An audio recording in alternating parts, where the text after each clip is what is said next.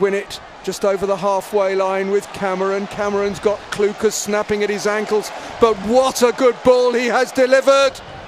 And Osei Samuel's got to cross into the middle. Yes!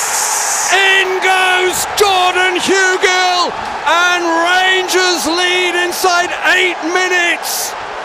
It's Stoke City 0, QPR 1, and what a pass from Jeff Cameron.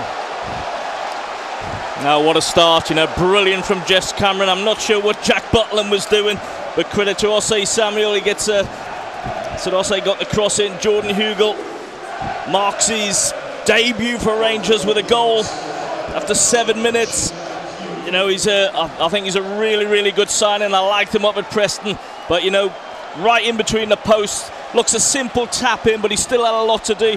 But well done, Bright. Not sure what the goalkeeper's doing, but he's still got a lot to do. Get a good connection. Brilliant start, Rangers.